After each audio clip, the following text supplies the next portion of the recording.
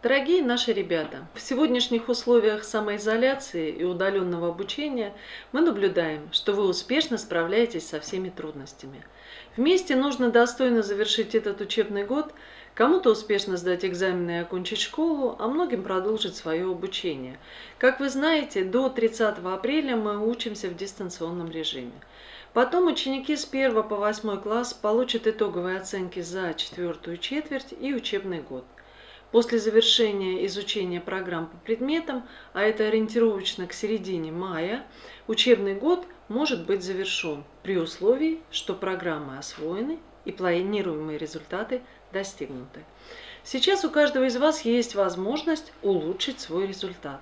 А самое главное, в этом году отменены все переводные экзамены. Отдельно обращаюсь к выпускникам школ. Государственная итоговая аттестация начнется по расписанию с 8 июня. Девятиклассники в этом году будут сдавать только два основных экзамена – русский язык и математику. И я вас прошу, с одной стороны, сосредоточить все усилия на подготовке к ним, чтобы получить аттестат, а с другой стороны, не потерять из виду изучение профильных учебных предметов.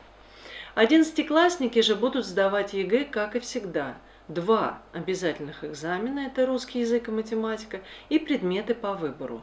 Все усилия учителей и администрации школ сейчас направлены на качественную подготовку вас к экзаменам. Мы готовим интернет-сайт сопровождения для выпускников 2020 года, где будут размещены ссылки на консультационные группы по всем предметам, а также телефоны горячих линий. Новый ресурс начнет работу с 23 апреля текущего года.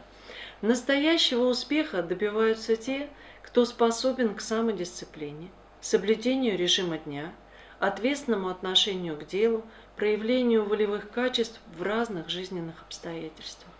При честном, добросовестном отношении к делу, а для вас сейчас это учебный труд, при поддержке родителей и учителей, не сомневаюсь в нашем общем успехе.